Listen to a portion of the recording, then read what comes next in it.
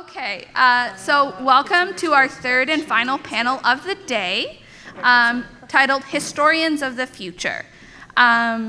So just as a disclaimer, I think this goes without saying, this is a topic that's really important to me, both as a Canadian, a Nova Scotian, a historian, and a future educator. I'm currently entering the second year of my B.Ed. We have a teacher on our panel, and these contributions are important. So that's my preamble, my introduction. So I'm going to introduce our panelists, read a little bit of their abstracts because we do have some time, and then we're good to go. And save any questions you have for the end. We're aiming to have time. Okay. So first we have Evan Jennings. He's a graduate student at Dalhousie studying post-war Black Nova Scotian activism, a resident of Wolfville. Evan currently works at the Wolfville Historical Society during the summer months. He's also an amateur surfer in his free time and hoping to get into scuba diving.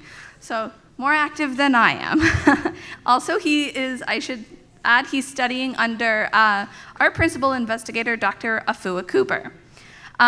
So this research he's working on is currently in the process of being completed at Dalhousie University as part of his master's requirements under the guidance of Dr. Cooper. The ultimate goal of his research is to provide accessible information pertaining to the BUF and ACLM of Nova Scotians and to highlight the role in Nova Scotia Black activism and Black activism across Canada. While this research focuses entirely on Black activism in Nova Scotia, this material aims to contribute to modern and future discussions of African Canadian history, arts, and culture by analyzing the role of the state recognition in Black activism for self-determination through the BUF and ACLM. In this regard, this research will discuss how past interactions with state recognition to achieve self-determination inform modern processes. So that's going to be a really good presentation. I'm going to introduce the other panelists first. Yes. We're very eager to present. I love this. Next, quickly, is Bashir Mohammed. He's a writer and researcher focusing on Black Albertan history. His main area of work is a history of discrimination towards Black Albertans along with local Black residents. His work has appeared in the Canadian Encyclopedia, CBC, Star Metro, and The Guardian. During his free time, he loves cycling and spending time in the archives. Right on, Bashir. An interactive presentation showcasing his research on anti-Black racism and Black resistance in Alberta. His presentation will be a primer that will introduce participants to the Albertan context and how the legacy of his history shapes the modern Black experience in Alberta. He will discuss events such as the rise of the Ku Klux Klan, segregation, and civil rights figures such as Lulu Anderson and Charles Daniel.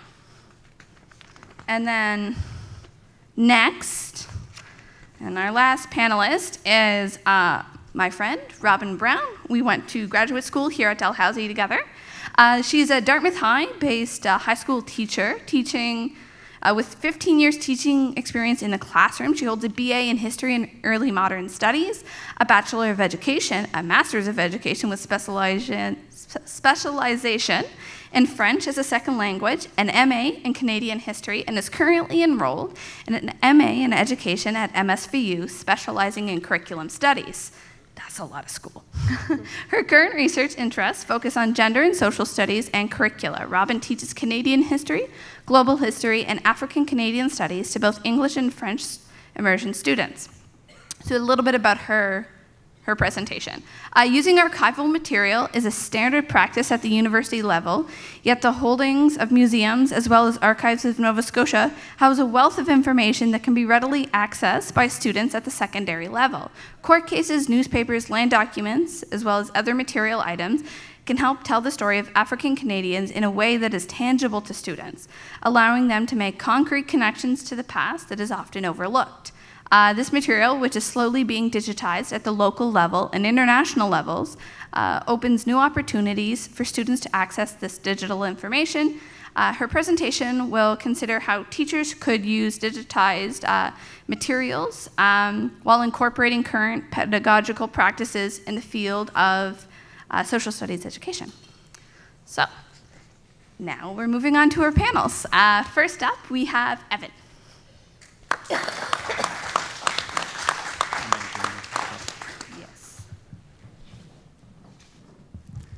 Good afternoon, everyone.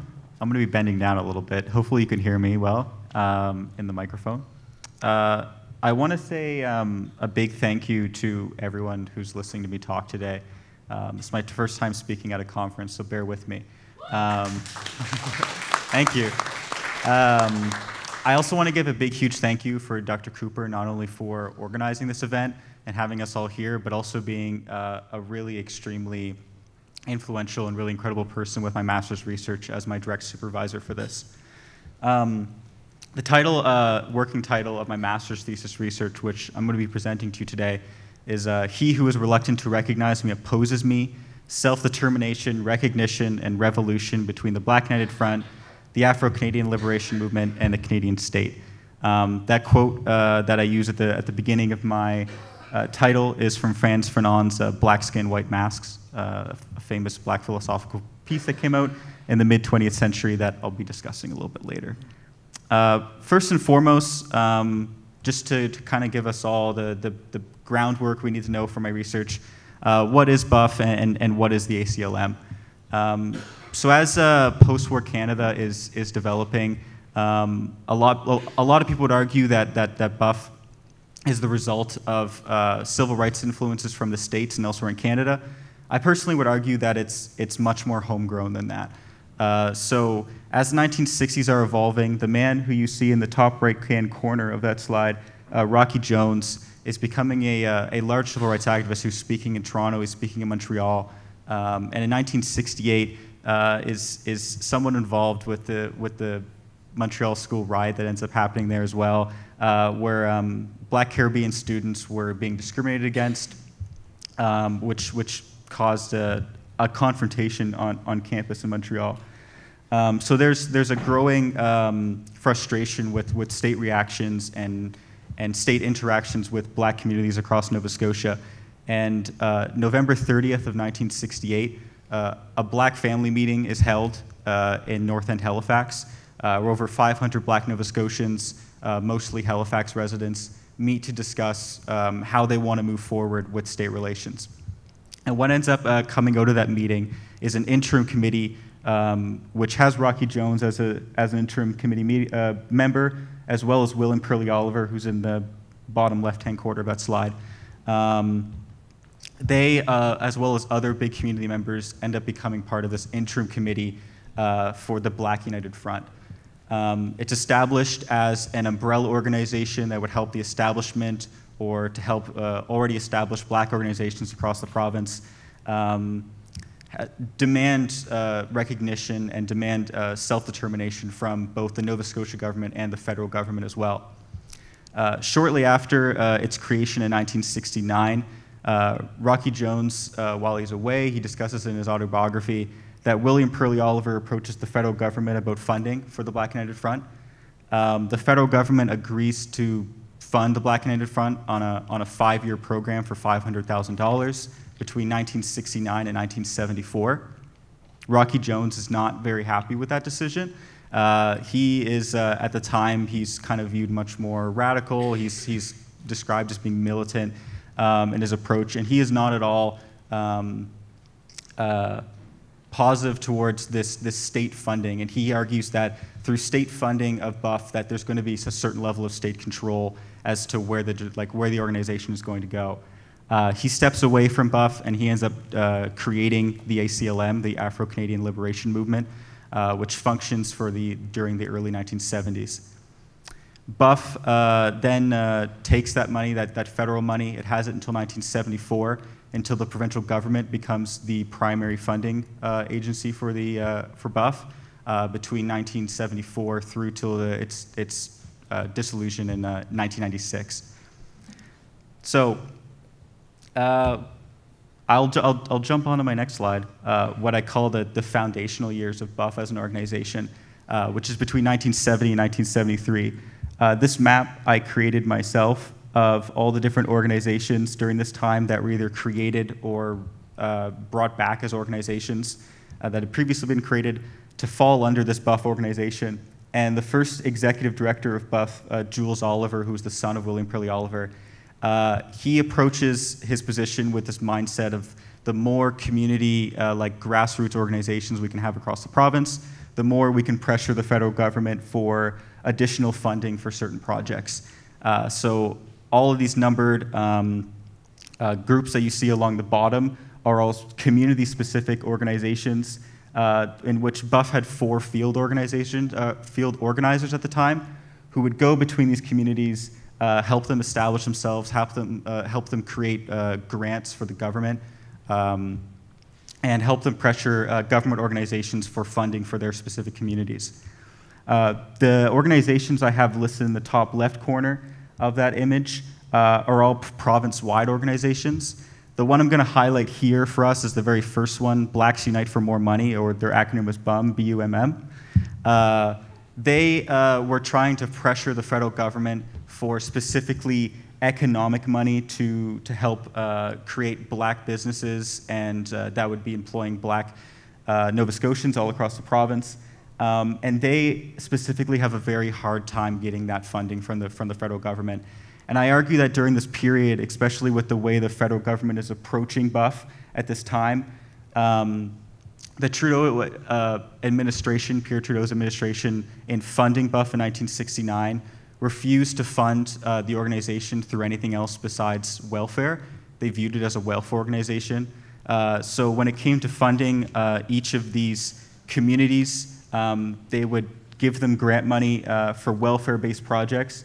But larger organizations like Blacks Unite for More Money that were trying to attack like economic disparity and economic racism in the province, the federal government was unwilling to give them money at the time. I then kind of transitioned to a different section where in 1973, Jules Oliver leaves as executive director. And the new executive director that comes in is a man named Hamid Rashid.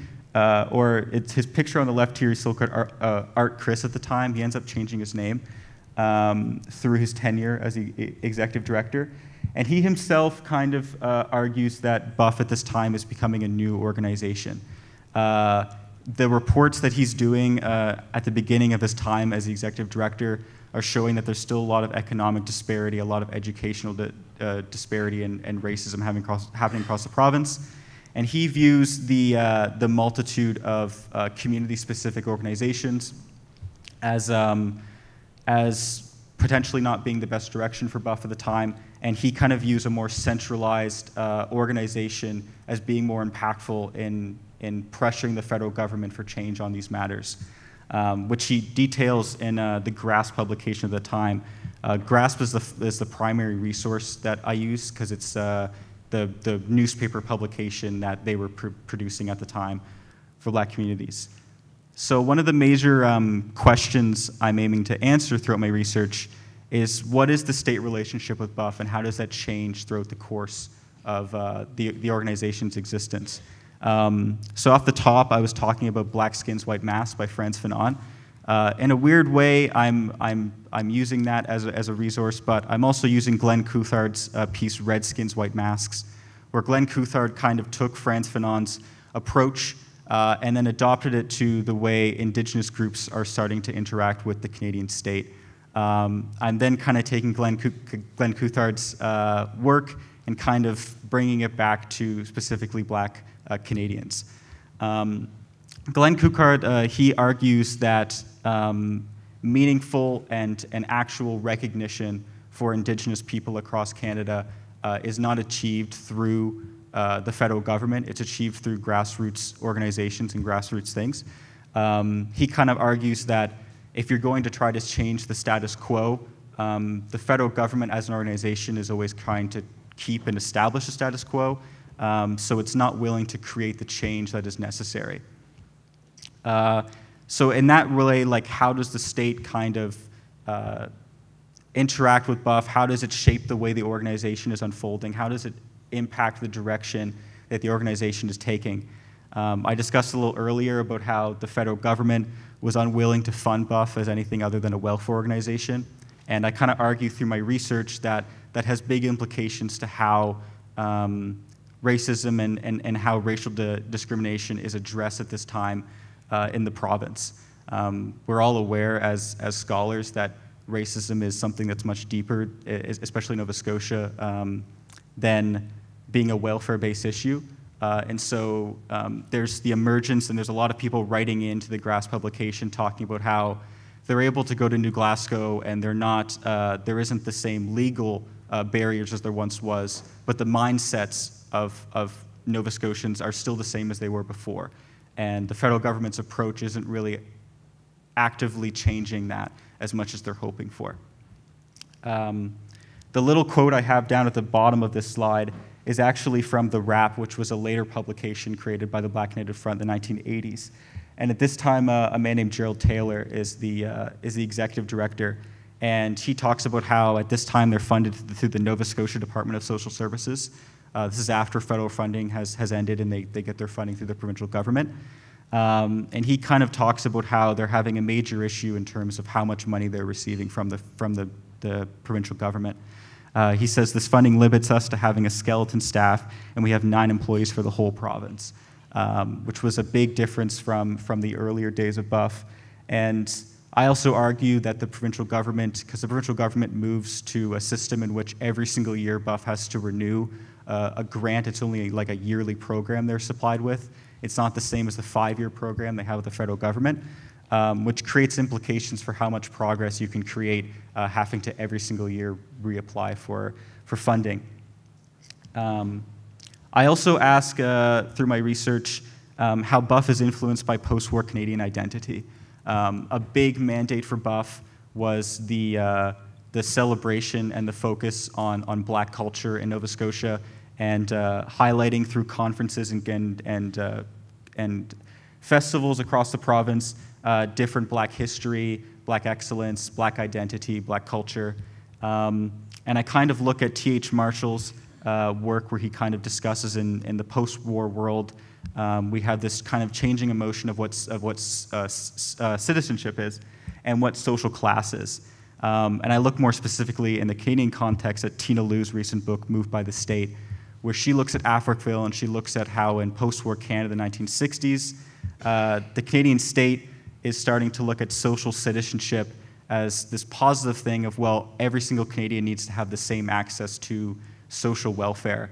But what actually ends up coming out of that, and as we all know if you study Africville history, is this forced intervention by the state on communities that removes their culture, removes their history, and removes their identity as a specific group. So a lot of the issue BUFF is having at the time is that they're trying to create a mandate where they're promoting Black identity and promoting Black culture across the province, where both the state and white Nova Scotians are responding, well, why don't we have a Dutch United Front? Why do we need to focus on Black identity? Like, you should be a Canadian first, and then and your Black identity should be second. And there's kind of this struggle where where the Black Native Front is trying to accurately present Black identity across the province and in Black communities as well. But first and foremost, above all that, as a master's research, I really want to present BUFF accurately and positively. I found doing research that there are publications that have been written before on the Black United Front, but if you ask the average student in any high school across the province, it's something that I feel like should be included in their curriculum, but it's really sadly lacking, especially for Black students across the province. I really want my research to highlight this is a really powerful and really moving civil rights organization that had really huge impacts on Black power across Nova Scotia. I really like this quote from Ebony magazine that was republished in GRASP at the time in 1972 that I'll read out to you, in which they say, "A Black man or a Black woman coping with an impossible situation by rearing children and creating a strong Black family life is Black power. A teacher stretching the minds of children and expanding their horizons is black power. A student getting his head and soul together is black power. An institution guided and controlled by blacks within the perspective of the strengthening of the total black community is black power. A child saved is black power. Something put away for an emergency, something given in love to support a black institution, something ventured, something wagered in defense of black manhood or black womanhood. These things, all of them are the foundations of power, and they are all within your realm of responsibility. So feeding into that, first and foremost, I want this to be a project and something that can be promoting to black youth across the province to view the history of this organization as black power, and as something that they can look back at, and especially as we move forward with the Black Lives Matter movement, as a positive historical something that they can relate to, and something that they can bring forward to the modern generation. Thank you. That's the end of my presentation.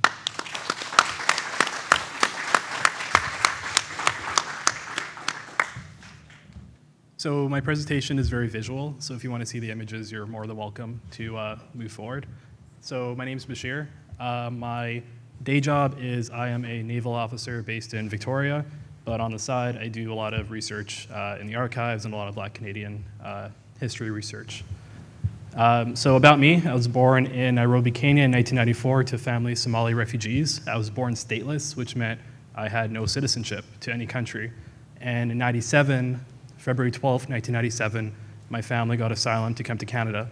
For some reason, they put us in Edmonton, and when we landed, it was winter, and I remember stepping out of the airport, and my sister, the one on the left, she convinced me that snow was sugar. So I put it in my backpack, and it melted, and that was my first ever Canadian experience. So yeah, since then, I did all my schooling in Edmonton, elementary to university. And throughout that time, I didn't really learn anything about Black Albertan history. So let's just jump straight into cowboys, Alberta cowboys. So line dancing is in our curriculum. Like, we learn how to line dance, we learn the Cadillac Ranch, but Black Alberta history isn't. So when you Google cowboys, you get this image, like mostly white cowboys. But in reality, there were a lot of black cowboys in America, but also in Canada. So in addition to images like this, we should also be seeing images like this and this. One famous black cowboy is John Ware. He was one of the main influences for the Calgary Stampede. If you want to read more about him, Cheryl Fogle has done a lot of good work on him. And if you flew on Air Canada, you can watch her documentary on the flight back home.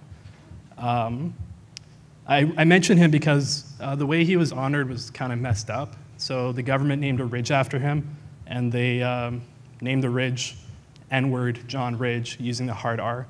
And this lasted up until the 1970s. And this was pretty consistent across Canada. There's a lot of places across Canada that use the N-word as geographical names.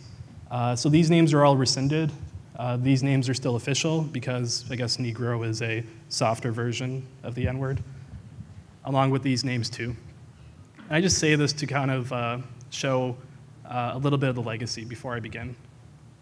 So let's talk about other refugees. So when I started going into the archives, and the reason I went to the archives was people told me, we don't have this history, Alberta's different, Canada's different, things are different here. I wanted to know if that was true.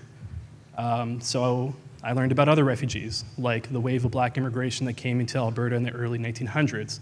The Alberta government advertised people to come, but they weren't expecting black people, but black people came.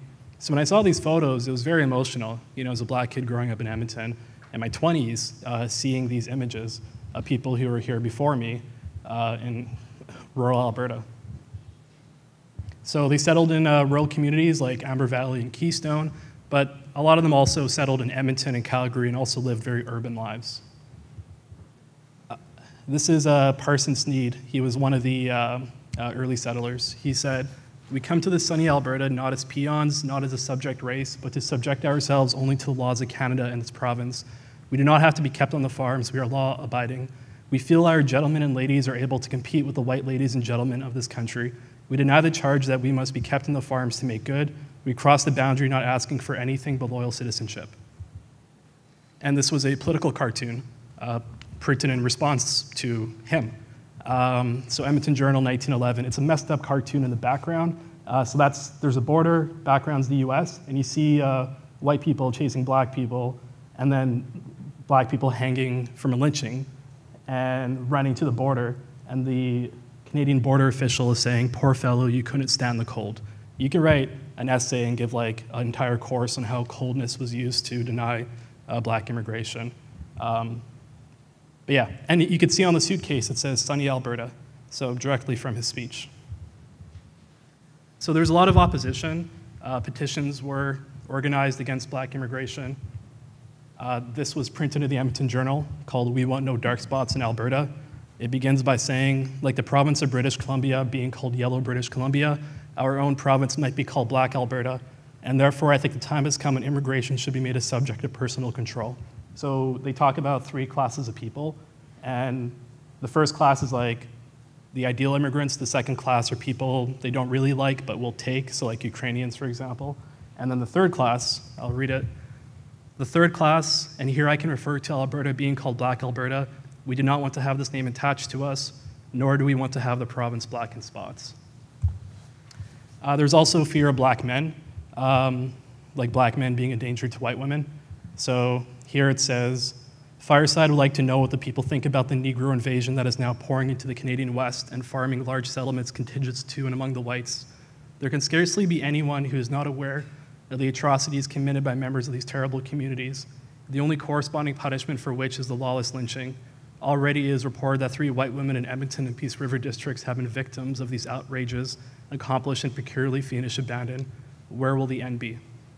So a lot of suffragette groups, labor unions, and city councils petitioned against black immigration. And they were ultimately successful at halting the wave of immigration. But there are still a ton of black people in Alberta. So they couldn't just like deport them, they tried. So what barriers did they face? Well, a lot of segregation. This is Borden Park now. It's a park on the east side of Edmonton. In the 1920s, 1924, it was a public swimming pool. It had a roller coaster that looked kind of sketchy in the back. And when it was opened, it was segregated. And black families organized to remove that barrier. So this is from the Edmonton Bulletin. Negro citizens appeal order barring them from city pool. Protest is registered and letter forwarded to council. Forbidding racists to swim together smacks of Ku Klanism, they say. And they were successful. They actually removed the ban, but then a bunch of white residents got together and the ban was re-implemented. The logic being, and I'll just read it. It is not conceivable that any white person, especially a white woman, will use the polls if they are to come into contact with a black man there. It is not a question of superiority or race, but there is a line of distinction between the white and black races that cannot be bridged. So they re-implemented the ban. Minstrel shows are also very common in Alberta. So here are some newspaper articles talking about minstrel shows.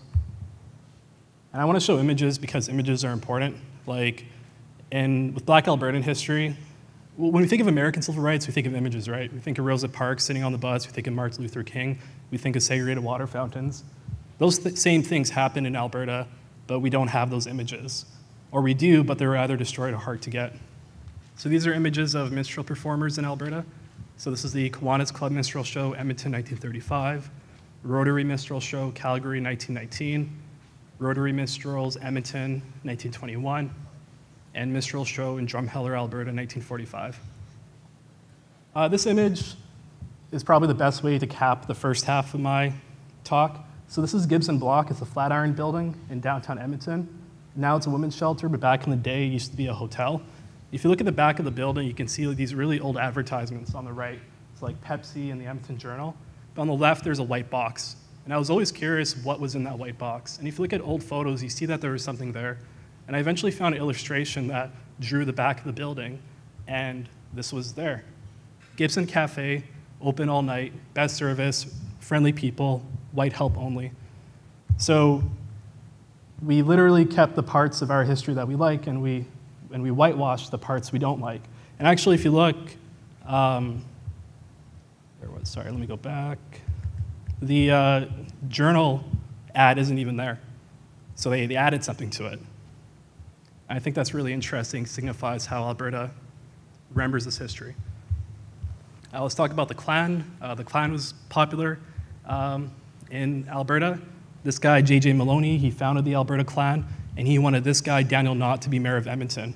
And he was successful. In 1931, Daniel Knott became mayor of Edmonton. And to celebrate, the Klan lit a cross on Connors Hill. And this is a photo of the cross burning that was printed in the Edmonton Journal. And they wrote letters back and forth. So you can see, like, Knights of the Ku Klux Klan, Alberta. So in this letter, they're asking to hold a cross burning at Northlands, which is like a little bit north in Edmonton. And these letters go back and forth. And the fire chief said, while not interested in the Klan or its doings, yet as fire chief, I think it is right to call attention to the danger of any fire being lit on the exhibition grounds. The mayor responded by approving the cross burning on one condition. He said,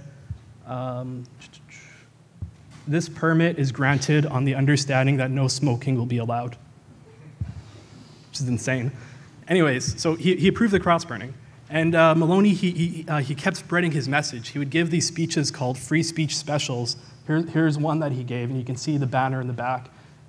Direct parallels to what's happening now with the alt-right and the far-right, and how they use free speech to spread their message.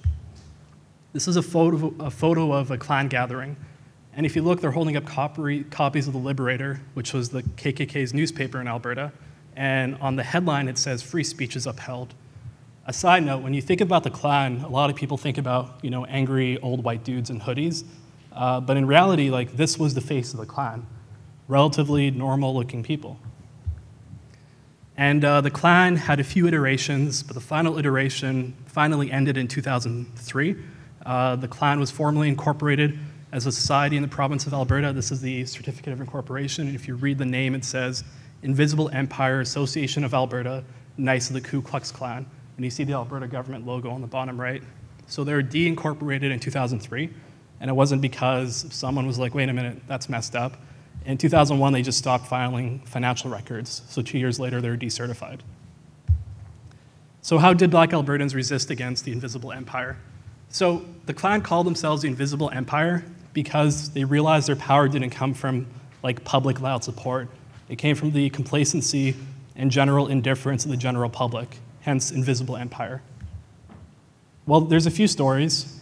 So this is Peter Lougheed, Premier of Alberta. His granddad, Senator Lougheed, owned a theater in downtown Calgary. And in 1914, Charles Daniel, a black Calgarian, wanted to watch a play, and he was thrown out. And this is from the Calgary Herald. Calgary N-word, they use the hard R in the headline, kicks up fuss, wants to attend theater with white folk, but management say no. So it became like a super long court case, and he actually won.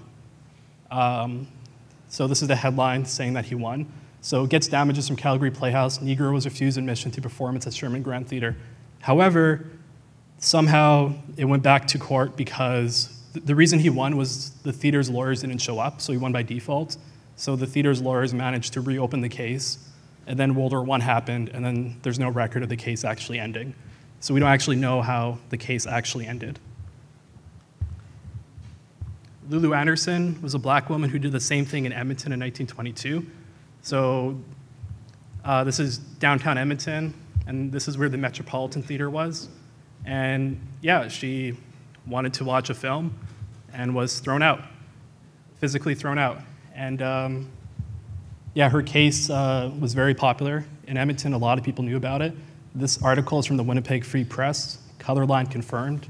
Alberta courts have decided that a colored woman has no legal redress if a theater refuses her admission, even though she holds a ticket for a reserved seat. Judge Dubois, in a recent Edmonton case, held that the management of a theater could refuse admission to anyone upon tendering the price of the ticket. Miss Lulu Anderson sued a local theater for damages because she was refused entry because she was colored. So I wanted to learn about her. I wanted to find a photo of her because this happened 20 years before Viola Desmond. Charles Daniels' thing happened the same year Viola Desmond was born. So I wanted to learn more about these people because they deserve to be honored. This year is 100 years since Lulu's case. And I found this immigration slip. It showed that Lulu was 37 in 1922, so probably 1923, so probably 36 in 1922. She lived near Boyle Street, which is like in the inner city in Edmonton. And yeah, I found that she was very active in her church. She sung in her church choir. And I found a photo of her. But there's a big star beside that because I don't know who she is in this photo. This is her church congregation from 1921. So unless she was sick, she's in this photo, but there's no names or anything listed. And I remember how bittersweet it was. Like, I was staring at this photo for so long, trying to find a way to identify the names, and I could only identify a few names, and none of them were Lulu. So yeah, I felt two emotions. I felt sad that we couldn't find an image to honor this person who did this amazing thing 100 years ago, but also a little happy because this was her community. These were the people who stood by her during that court case. In the face of the city literally being run by the Klan, she chose to stand up and say no. She wasn't the only one. There's a lot of stories, a lot of names. I could create a whole class about this topic. So in the background, you can see the Royal Alexander Hospital. In 1938, a woman named Ruma Utendil wanted to be a nurse at the Royal Alexander Hospital, but she was refused admission to nursing school. And this is an op-ed actually talking about that incident. I've been in it, and this person's anonymous, but I assume they're a white person, just because of the context and because of like the columns during that time. And they say, I have been in another country for the past 2 weeks. They have a racial problem about the handling of which Canadians can wax righteously indignant. Sheer hypocrisy, most of it. We talk about racial equality, and when it gets down to cases, we react just the same as the people we condemn. A very fine Negro girl made application to train as a nurse in our publicly owned hospital in Edmonton a few years ago. She was at first accepted because there was no excuse not to accept her. She had every qualification, and she greatly wanted to be a nurse. And then our boasted Canadian racial tolerance came to trial and failed miserably. Because she was colored, the girl was denied the right to the career she longed to enter. Question, might she have been better off under the segregation employed in the southern states? At least there she could have become a nurse, trained in a Negro hospital. We denied her that chance. Again, Ruma is also not honored in Edmonton in any way. There's also Ted King and Violet King, who were siblings. Ted King is the one in the middle. This is a photo of him returning from World War II. He led the Alberta Association for the Advancement of Colored People. He launched a civil rights case in Calgary against a motel that refused entry to black people. And then there's Violet King on the right. She's the first black woman to be a lawyer in Canada, the first black person to be a lawyer in Alberta. And her daughter's still alive. Her daughter's coming to Alberta in August. So I can also write essays about these two people. And yeah, I remember when I wrote about Ted King, his son reached out to me, and his own son was unaware that his father launched the civil rights case in Calgary. That was a super big deal. So it just goes to show, like, these people, like, they weren't doing it for fame. They were doing it because it was right. And this is a photo of Ted King and his wife. So when you think about the legacy, if you walk through the graduating photos of nursing students, you don't really see a black face until like the 70s or 80s. And this is a clear result of policies, either formal or informal, that barred black people, that upheld the invisible empire. And I want to end with this quote by James Baldwin. History, as nearly no one seems to know, is not something to be read, and it does not refer merely or even principally to the past. On the contrary, the great force of history comes from the fact that we carry it within us, are unconsciously controlled by it in many ways, and history is literally present in all that we do. It can scarcely be otherwise, since it is to history that we owe our frames of references, our identities, and our aspirations. And it is with great pain and terror that one begins to realize this. In great pain and terror, one begins to assess the history which has placed one where one is and formed one's point of view. In great pain and terror, because therefore, one enters into battle with the historic creation, oneself, and attempts to recreate oneself according to a principle more humane and more liberating. One begins the attempt to achieve a level of personal maturity and freedom which robs history of its tyrannical power, but also changes history. James Baldwin in Ebony, August 1965. Thank you, and a minute and a half to spare, so I'm good.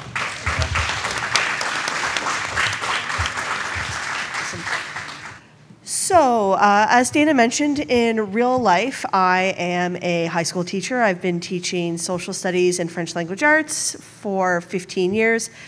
And I wanted to talk to you folks today about the importance of using archival material at the secondary level. This is something that came about through the past couple of years in my teaching experience, and it's something that I really feel very passionate about because using archival material puts primary sources into kids' hands, sources that are indisputable, that are tangible, and that really can help kids learn about their history if they happen to be an African Nova Scotian or a Black Canadian student, or if they happen to be a white student, they can learn that Black history is in fact Canadian history. It is not something that is other, it is part of the fabric of our historical narrative as a province and our historical narrative as a nation. So, just to start off, I did write a land acknowledgement. We did do one earlier, but whatever. So first off, I'd like to say that we are in Chibuktuk, which is the traditional and unceded territory of the Mi'kmaq people, and that we are all treaty people, and we walk in friendship and hopefully learning with the Mi'kmaq people. So, it seems so weird to be at a conference in person, doesn't it? It's been so long. My story today starts about 2 years ago as 2.5 almost now, as the world came to a grinding halt. I'm an early modernist, so as COVID became a thing in the spring of 2020, I knew that this was not going to be a short gig. And I also knew that this was going to change how I teach and how my kids learn and what sources I use in the classroom. Because as maybe we all remember, or maybe we've been successful in blocking it out, everything closed down.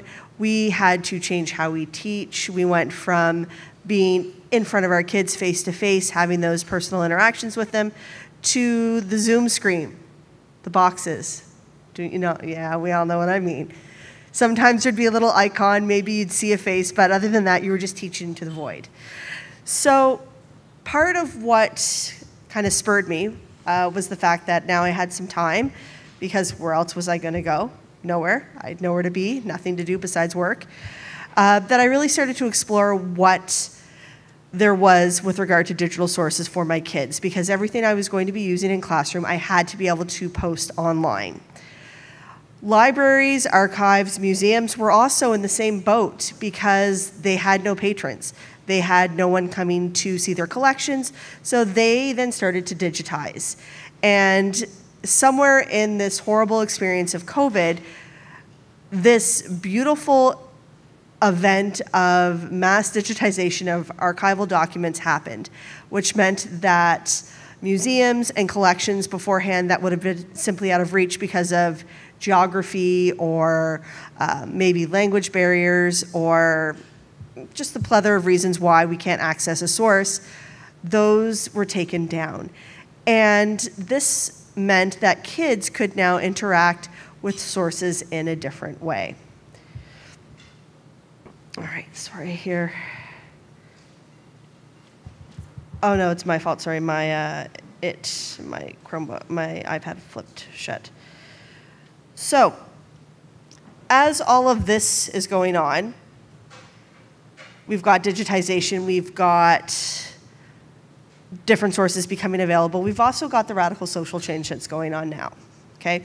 We've got the murder of George Floyd that happens in May of 2020, the then fallout because of this crime, and the global reaction. We see that white supremacy has now come back out of the woodwork. It's always been there, but it jumped right on out and did a dance in front of the world. And this continued on right even this past winter with the presence of white supremacists at the Freedom Convoy protests in Ottawa. So this highlights the fact that we need to work on combating and disrupting anti-Black racism and white supremacy. And we've got this situation where archival documentation is now available. So these two things can now find a merging point, and we can start to dismantle white supremacy and anti-Black racism by looking at its root. And we can now put these sources in front of kids so they themselves can see that this isn't something that's brand new because a man was brutally murdered and it was captured on video, that this is something that dates back hundreds and hundreds of years. And it's not until we face our past that we can really move forward and move forward in a productive way where all members of our society have a fair and equal share and a promising future, which is something that everyone deserves. So this then now started to inform my classroom practice, and that's what I wanted to share with folks today. So Dana, I'm assuming I just used the arrows. There we go. All right. So one of the ways in which I help kids kind of unpack anti-Black racism is by looking at archival material, and this is one that I actually use in my class. This is a fugitive slave ad from Nova Scotia. So first and foremost, by using a document like this, it puts slavery front and center in Nova Scotia. This particular one is from Falmouth, just outside of Windsor. So this is a 35-minute drive from where my kids sit in my classroom. Can we see that kind of? A little bit? Okay, so I'll just do a quick read over it. So, this day ran away from Abel Mishner, Esquire, a man named James, about 5 feet 8 inches in height, well-made, 23 years of age, with a smooth face and lively countenance, had on, when he went away, a blue homespun cloth coat with blue lining, and black horn buttons, striped flannel waistcoat, and homespun woolen breeches, black and white milled. White stockings and a pair of moccasins.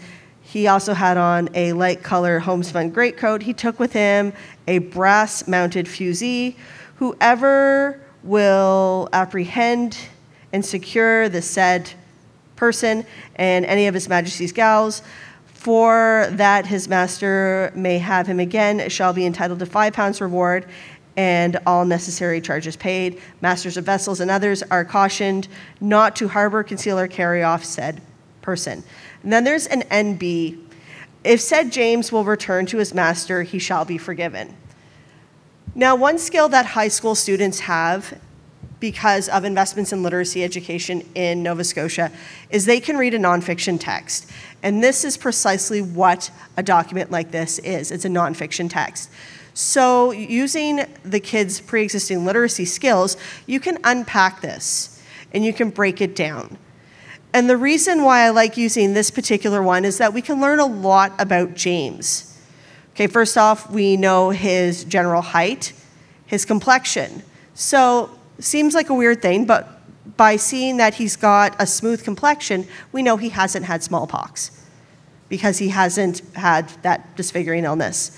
We can tell roughly what his nutrition level is going to be because of his body shape, well-made, roughly his height. He's pretty much an average size for the time. But the part that my kids find fascinating about this particular ad is this line at the bottom. If the said James shall be returned to his master, he shall be forgiven. I'm just going to throw it out there, like you guys are in my class. What seems odd about that? Who is that line written to? It's written to James. So what does that tell us about James? He can read. So this in and of itself changes how we think about slave narratives in Nova Scotia. James likely isn't illiterate. James can read. James has been able to do the one act of protest that enslaved people have by removing himself his labor. This is the ultimate act of resistance. So James, he's a strong man. He's got people looking for him.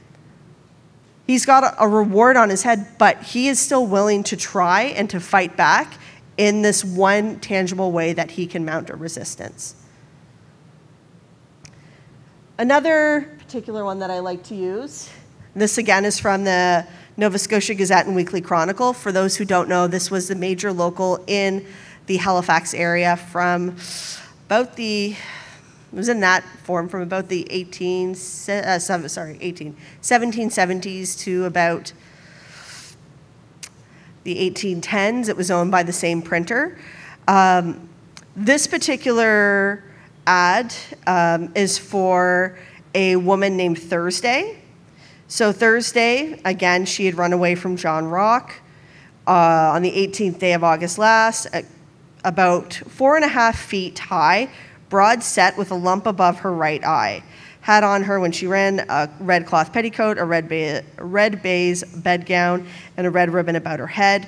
Whoever may harbor said girl and or encourage her to flee, stay away from her said master may depend on being prosecuted according as the law shall direct, and whoever may be so kind as to take her up and send her home to said master shall be paid all costs and charges together with $2 reward for their troubles. This is from 1772. Thursday was apprehended, and she was ultimately sold again. We don't really know what happens to her after this. But from this ad, again, we can construct another micro-narrative that her size, perhaps she's been someone who's dealt with poor nutrition because 4.5 feet tall is pretty small for that time period. Again, through the description of her body, through her clothing, we could sort of see that a lump above her right eye, perhaps she's been the victim of abuse, that her narrative is, again, a little bit different. One I wanted to talk about as well, as we get into where we find narratives about enslaved folks, is the story of Rose Welch. Has anyone heard of Rose Welch before? No? Okay. I actually wrote a blog post about Rose Welch a couple years ago. So fugitive slave ads, those are one way in which we can discover information to construct slave narratives. Sometimes we have to look in different spots. And the story of Rose Welch is actually one that comes from the diary of Simeon Perkins. Perhaps folks, if you're from here or you work with loyalists, not obviously with actual loyalists, but work on loyalists, you've perhaps heard of Simeon Perkins. He is a merchant, military leader, politician, judge, kind of jack of all trades in Liverpool. And he pretty much knows everybody in Nova Scotia, it sort of feels like, by reading his diary. And he is very odd in his attitudes towards slavery and enslavement. He is both simultaneously someone who has held people in slavery. We know this about a child named Frank that he takes on as little guy's about 10 when Perkins takes ownership of him. We know that how he treats Frank is much more in line with being an apprentice, but at the end of the day, Frank is still held by Simeon Perkins. We know that this is someone who, at the end of his life, doesn't own slaves. And we also know that this is a guy who facilitates a biracial marriage. So he's kind of all over the map with his attitudes towards black folks in Liverpool area. And the story of Rose Welch is one that is interesting because even though he is recording what she says to him, it's still her words. So within his diary, we learn that Rose Welch is a woman who is kept by a man named Benajah Collins, who is, by all accounts, a very not nice person. We know that she stands accused of murdering her newborn child, and she is about to be put on trial by a 3-judge panel. Benajah Collins is one of the men who will be hearing the case as the judge. And Perkins intercedes and has a judge brought down from Halifax who hears the case, and ultimately Rose is found not guilty. So I'm just going to read the passage from the Perkins diary that talks about, that's basically encapsulates Rose's words. So this is from the 3rd volume of his diary. There are 5. He was a very prolific writer. Yeah, there are like 25 actual diaries, if you can get the Queens County Museum to let you look at them, but they won't. Anyhow, so Perkins records that she confessed that she was the mother of the child found and that she was delivered alone in her chamber about sunset, and that the same night she laid the child in the tide's way, that she did not do anything to kill it, nor did she perceive any life in it, that she had the child near a fortnight before she was taken up, and when she was examined before, she was afraid and ashamed to own it, but now she was neither afraid nor ashamed to own the truth. So again, their words told through a third party, but from this we can see, I was speaking to someone last night, I don't know who you are now, but the placing of a body in a river, like what happened in this instance, was very much an African death ritual. So we can see that even through the transportation, the kidnappings from Africa, that elements of African culture still took root here in Nova Scotia and were part of life for enslaved people. We don't really know what happens to Rose afterwards, besides the fact that she is not executed, which is basically what was going to happen. She is found not guilty. The townspeople are not happy about this, but ultimately her life is saved. The last person I wanted to talk about, Candina, you briefly glossed over her, but she's an awesome figure. Barbary Cuffey, have we heard of this woman before? Perhaps? If we haven't, you should know Barbary Cuffey is thought to be the first Black woman eligible to vote in the province of Nova Scotia. She was a landowner in Liverpool in the 1770s. Unfortunately, she does leave Liverpool. We have no idea what happens to her. David States has worked extensively on Barbary Cuffey. She is an absolutely fascinating character. She's also the local midwife in Liverpool, and it's said that she was the part of the inspiration for Aminata in the Book of Negroes, in the fictitious version of the Book of Negroes. So what's interesting about Barbary Cuffey is the fact that her daughter Deborah is married to a white man. She marries a white man in the 1770s. So I wanted to end with kind of a positive note, which is something I always like to do in my classroom when we're talking about kind of such hard topics, is that there is still agency amongst Black folks who are living in Nova Scotia. Deborah Cuffey decided she loved John Carroll. She is living with John Carroll. She doesn't care that he's a white man. He doesn't care, I'm assuming so, that she is a Black woman. They are living their lives. They are then approached by the community. I guess maybe they was living in sin, quote unquote, because they are approached by the local minister and they are asked, hey, do you want to be married to one another? And they're like, yep, this is it for me. And they are actually married, and Simeon Perkins is a witness to this marriage. So even in this time frame, Deborah Cuffey is a free Black woman, and she has agency. She decides she is going to marry this man because she loves him, assumedly, and that's it.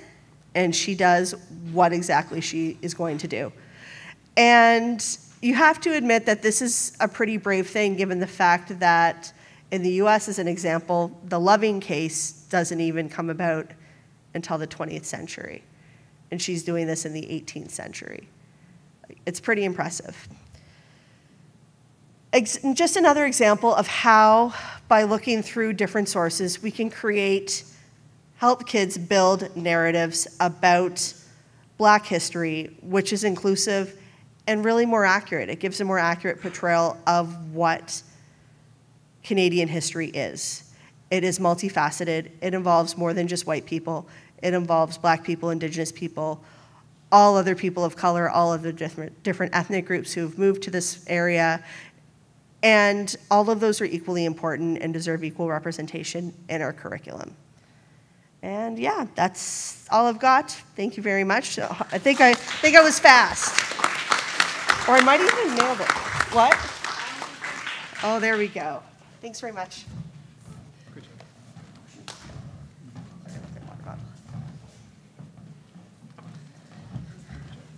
job. Okay. So we're going to wrap up our session a little bit early today. Maybe I'll go home and get a good rest. But first, I wanted to start our closing remarks by thanking our lovely presenters.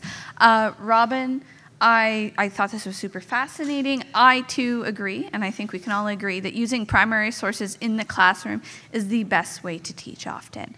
So thank you. And Bashir, I was very intrigued by your presentation, listening along. I did my formative education in the west end of Edmonton, and I too remember learning the Cadillac Ranch, but I do not remember learning any of what you talked about, and that is really sad. So I hope, it's been a while since I've been in the school system there, but I hope in the future these things can change. And Evan, thank you. It was really fascinating learning about the Black United Front's presence in Nova Scotia, and that the civil rights movement existed here too. Because from a lot of understanding that was like something that happened in the United States, and that Nova Scotia is not taking an active part in that. And that is incorrect. So thank you. And thank you to everybody who came for our first set of panels. We'll reconvene tomorrow morning. If you have any questions for our panelists, they'll be kind of around for a few moments afterwards. But again, thank you so much, and I look forward to seeing you tomorrow.